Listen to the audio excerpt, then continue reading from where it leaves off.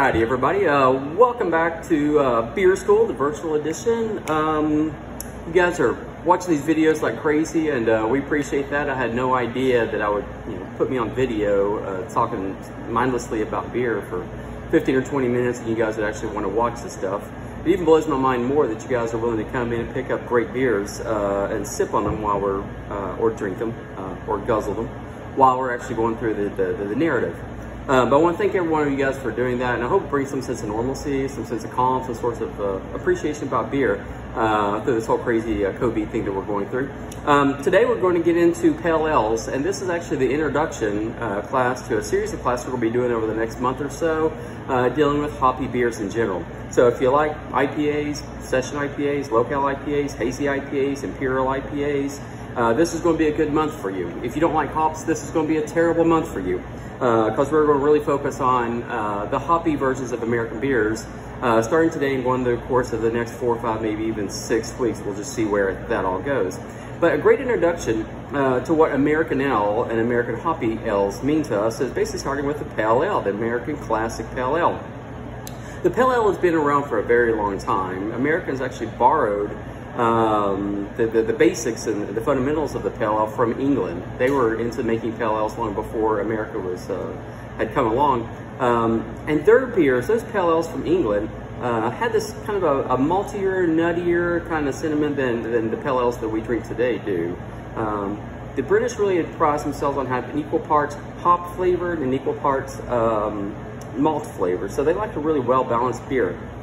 They would get a lot of their extra character from their yeast. Their yeast that they would ferment with in Great Britain had a lot of nuances of fruit, has some nuances of sort of a little bit more cashew flavors that are brought from the malts and let the yeast kind of develop those a little bit further. So they had a lot more character that they could work with there. Our American ale yeast doesn't have that fine amount of character, so we'll see that narrative change as we go through some of these beers. But those original ones, when the colonial Americans settled on the East Coast, they brought with them that heritage of pale ale, and they tried to make pale ales the way that they made them in England. However, the grains that were suitable in the New England area was not great.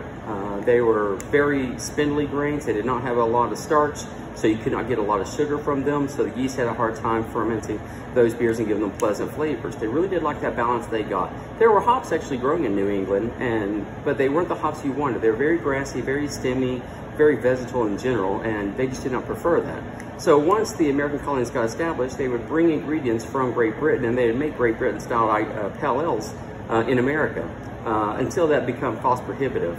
Now, the flavors changed quite a bit as America started spreading out, and eventually during the gold rush, whenever the settlers would move out west, they pick up ingredients along the way, and they make beers and let them ferment kind of on the way. But they would make beers out of the very stemmy, the corns, some of the barley they would find, maybe some wheat, and it's just never great flavors.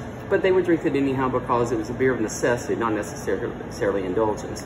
But those beers would build up pressure inside those kegs to the point where when they debunged them, they would make this hissing sound, and it would roll off out that bung like steam, and so they call those the steam beer, eventually known as California Common Ale. Those are the kind of the forerunners to the American Pale Ale.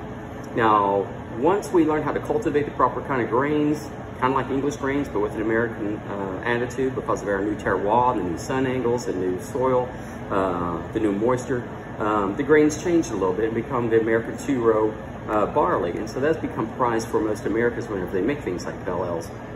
So some of the earlier ones some of the beers that kind of rolled off of that steam ale attitude were the American Pale Ale. And Sierra Nevada in the 80s really made their Sierra Nevada Pale Ale extremely famous. That held true for a very long time. The reason why that was very famous is because finally they could make an American Pale Ale with American ingredients, American barley, American hops, those Pacific Northwest hops. They're really prized for their kind of resinous bitterness, but also their grapefruit character, their strong citrus attributes. So you had a lot of unique flavors, and so the people on the West Coast really felt fond of that.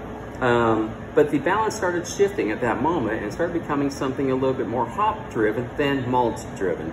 Now, we're not looking at complete hop dominance at this point because we're talking about a pale ale and not an IPA.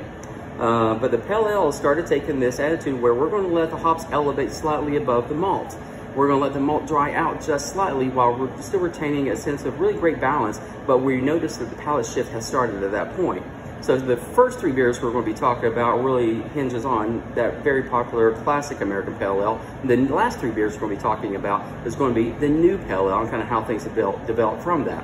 When I say new Pale Ale, you would just assume, well, we just abandoned the old thing and just start picking up all the new things. But that's not true. Some of the older Pale Ales are still very, very popular, and even though the Pale Ale style has taken some twists and turns along the way, the last 10 years have showed some sort of development, but the classic ones are classic for a reason, and they're not going away anytime soon.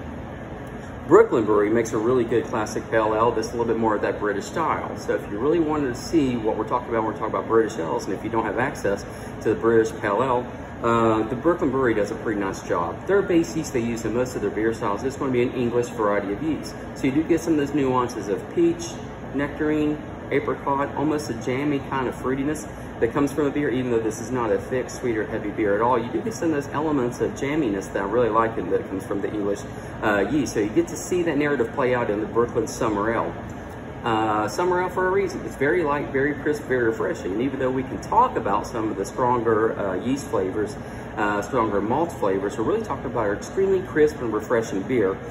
This has been a beer that's been out for, I know, 10, 15 years, maybe even longer than that. But it's a stalwart. People really come in the summertime and they buy a lot of this Brooklyn Summer Ale. And $1.89 is a very affordable can. All the beers we're going to be talking about today are going to be very affordable. These do not come from overseas. You do not pay those excise taxes. You don't pay for an extra importer to handle the beer before it gets to us. So all the beers today come from America, so the cost on these beers will be very cheap today. One of the breweries that really started exacerbating that classic American Pale Ale style is Oscar Blues, and so they're Dell's Pale Ale, very stalwart kind of Pale Ale, been around this market for quite some time, even in the Denver area and out west. This beer's been a fan favorite for an extremely long time. Kind of a little bit more elevated malt characteristic, but the hops still shine. The hop flavors on this are a little bit on the stronger side without becoming an IPA. So you do get this equal parts hops, equal parts malts playing out in this beer, but it has this fresh, crisp character as well, but it's a little bit more fuller than the Brooklyn Ale. And Three Floyds from near Chicago, right outside of there in Indiana, are really known for the hoppy beers. If you're watching this, it means you're probably into the beer scene. If you're into the beer scene, you know what Three Floyds is all about. Extremely good brewery, and they do hang their hat on their hoppier style. So if they're going to make an IPA, it's also going to exhibit a really firm hop dominance over top of the malt, even though we can still talk about balance. So when we talk about the balance of the malt in some of these beers, especially this one, it gets a little bit on the toastier side. It gets a little bit more on the deeply caramelized side without becoming toffee-like or too sweet. There's some bread crust components that come out of this from the malts, and it gives the beer just a little bit more heft, a little bit more, I guess, aggressiveness whenever it comes to the toasted side of the malts. And it really does a nice job playing off those strong citrusy, grapefruit, orange peel characteristics of the hops here, and they let the hops kind of go an elevated way too. And that's just a result of the palate shift that we go through whenever we eat things or drink things. If we see something that we like, then obviously we want more of it. And so the American Pale Ale over time has tried to become a little bit more IPA-like as people's palate preferences start shifting from the Pale Ale to the IPA. And so within the last decade that the beer trap has been open, I've seen that shift play out in front of us. And so I really like what I've seen. At one point, the IPA becomes so dominant and I guess preferred over top of the Pale Ale. At one point, I thought the beers like the Sierra Nevada Pale Ale, the Dells, the Brooklyn, the Three Floyds was a dead style. I thought it was going to go extinct because the preference was so heavily placed on the IPA. However, the IPA has responded, or the Pale Ale has responded in a very big way. And what brewers have recognized very quickly was people do want more hop characteristics, but they don't necessarily want more hop bitterness. So brewers started putting a lot more emphasis on late stage hopping. And we'll get into those kind of techniques later on as we get through these hoppy beer schools. One of the beers that really changed the game is Zombie Dust. And so Zombie Dust was the first beer where the brewery, Three Floyds, had exclusive rights to Citra hops. Citra hops is one of those new wave variety of hops that have an extremely strong aromatic quality, extremely strong flavor quality, but the bitterness on them starts to back away a little bit. No more of that sharp, piney, resinous bitterness in the back of the throat. You get a softer, sprucey, cedar-like, or sometimes even more of a hemp-like, vegetal, herbal kind of bitterness. Become a little bit on the peppery side. that seems to have a little bit softer mouthfeel component, or it doesn't have the grip on the throat and the strong bitter linger that some of the previous hops do. So the Citra hops, you know, as the name implies, has a very strong citrus quality with the tangerine flavors, some red grapefruit, even gets into some mango qualities as the beer warms up and as it kind of ages out a little bit. The problem with Citra hops, extremely delicate. They oxidize very, very quickly and they fade very, very quickly. So if you see a beer that celebrates the Citra hop characteristic, it's going to be wonderful if you can find it fresh. So get it fresh, drink it soon, do not age these. But Zombie Dust is one of the forerunners that sort of said, we're going to give people more hop flavor. We're going to back away from that sweetness and that toasted characteristic a little bit because we do want the hops to shine. But we don't want to be a bitter beer like an IPA. We just want to celebrate the hop flavor and keep the mouthfeel medium, keep the sweetness level medium, and without letting everything run too amok. These are not very aggressive beers at all, even though we're letting the hops shine a little bit more. When you think about hops, you got to think about it as a three-headed monster. You get the hop aroma, you get the hop flavor, and then you get the hop bitterness. And all three of those things can be very separate. Just because you have one does not mean that you have all three, or it doesn't even mean that you have to have any of those others. You can really do a really nice job with hops without becoming excessively bitter, and that's what these pale ales have done. Guayabara by Cigar City does the exact same thing. It's an all Citra pale ale. A little bit lighter than the Zombie Dust. Less caramelized sweetness, has almost like this cracker-like honeysuckle characteristic from the malts, but it has that same tangerine, orange peel characteristic. It starts to bleed into this grassy territory. The finish might remind you a little bit of geranium or chive, or maybe even hemp. Some people like that sort of thing. Then we close up today with the DJ Roomba. This is a series of pale ales that Mile Wide Brewing Company makes. And you see different words on each one of these releases, and this was made exclusively with Samba hops. Samba hop is a new hop variety, and whenever I drank this beer a couple weeks ago, this is my first experience with Samba hops. It's really prized for its stone fruit characteristic and its very soft tea-like bitterness. I get all that, but also get this verbena, lemon-like characteristics, some elements of cedar in the finish. It's a really neat hop variety. Wild Wide has used this in the single hop variety, which is a great way to kind of learn and educate yourself about the hops, but I think this hop needs a little bit of help maybe from conjunction with another hop variety or two. But the Samba hops, I think, is the hop variety that's really kind of stand out because there's you know, tangy, almost an underripened orange characteristic, lemon characteristics, along with some stone fruit, some peach, apricot maybe. Don't be surprised if you find elements of that as the beer starts to warm. Got some guys outside waving in here. Hey guys. So that wraps up Beer School for today, and like I said, as we go along the next couple of weeks, we're going to learn a lot more about hops. Next week, we're actually going to jump into IPA territory, American IPA, and we're going to look a little bit more of how bitterness is measured. And a lot of times you say bitterness, well, is it low bitterness, high bitterness? Well, there's mechanisms in place to ensure that you're getting the right kind of bitterness for the balance of the beer. Every beer style has its own definition of bitterness, so or balance. So it depends on what kind of style you're talking about, is how we're going to describe balance. And bitterness is a great way to kind of measure that, especially in American hoppy beer. So we're going to talk more about that and how it plays a big role in whether you like the beer or not. Before I let you go, we're going to go through some key points. These beers usually dance around 5 or 6% alcohol. Rarely do you see one that's very low, but rarely do you see one that's very strong. These are meant for crisp, clean refreshment, very enjoyable.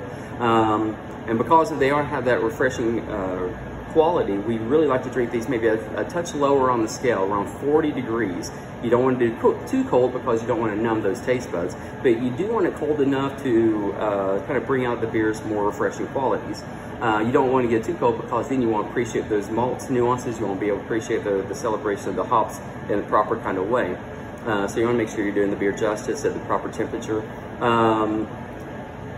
You can pair these with a lot of varieties of foods, very versatile foods whenever it comes to the pale ales. Cheeses, go with a cheddar cheese, even a sharp cheddar can survive pretty well with these. Your American cheddar do real well. Go to Wisconsin, eat all the cheese, take some of these pale ales with you, you'll enjoy it immensely.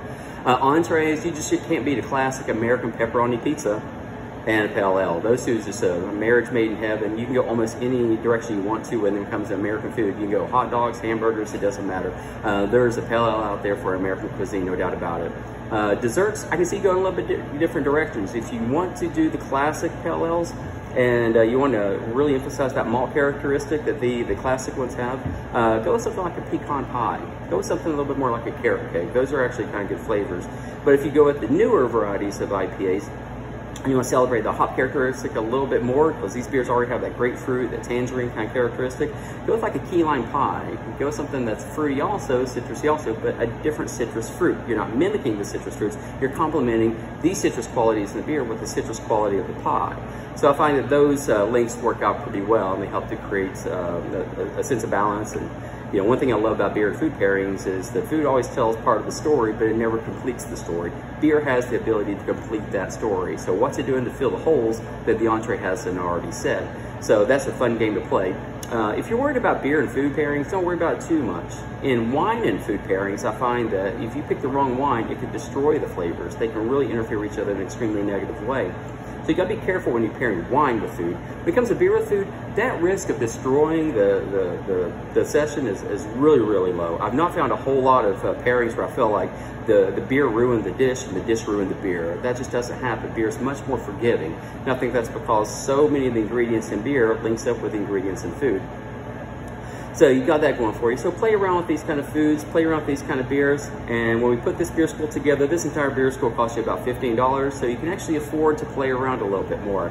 So if you're interested in playing along, watching these videos and drinking the beers as we go along, let us know. We get the word out around Tuesday, around 5 or 6 o'clock about what the beer school is going to be. So throughout the week, if you want us to put together the collection of beers that we highlight in these videos, then we're happy to do that. We can have them ready for you. You can come and pick them up whenever you like throughout the week. We thank you very much, and we'll see you next week for IPAs.